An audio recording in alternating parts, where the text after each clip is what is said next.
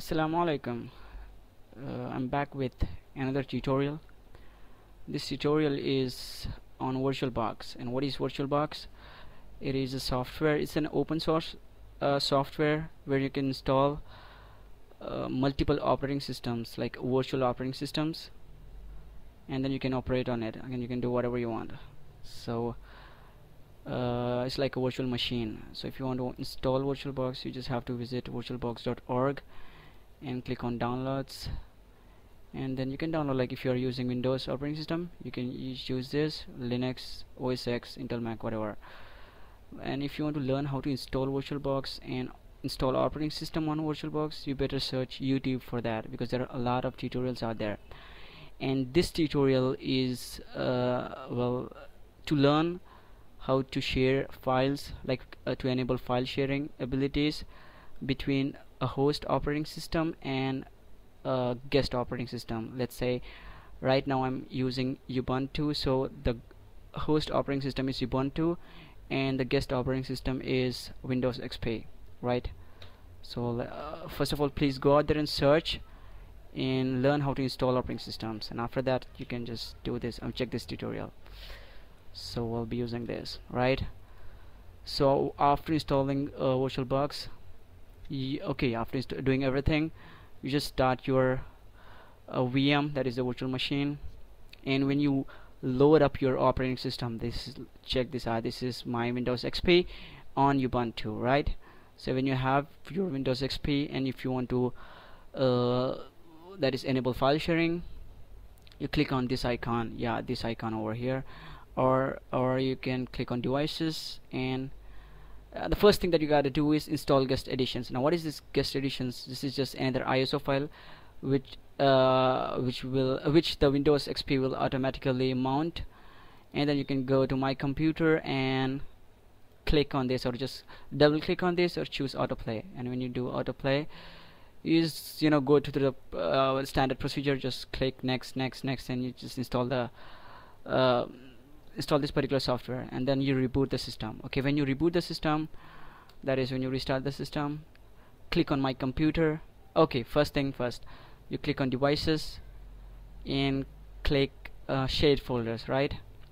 And then let's add a folder that you want to share.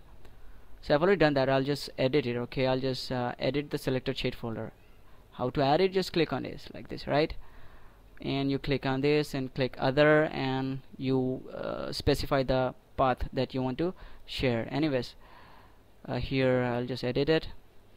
It's the home /tru3m0sl3m, right, which is true Muslim. Anyways, so you specify the folder path and you specify the folder name, and don't click read only. Click read only if you just want to read only the file, right? Anyways, click on make permanent and click OK.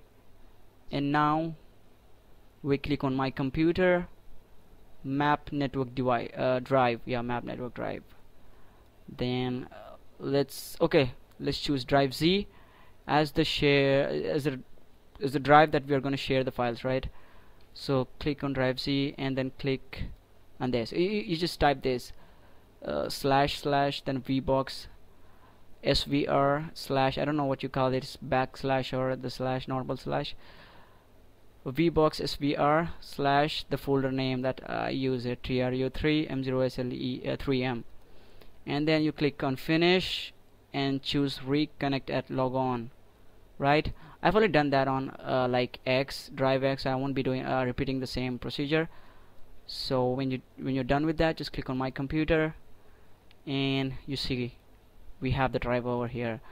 Click just open, and voila, we have like we are sharing the file from Ubuntu Linux, that is Ubuntu Linux or whatever you call it, to your Windows XP, which is a virtual OS that we have installed in our system, right? Okay, that's it.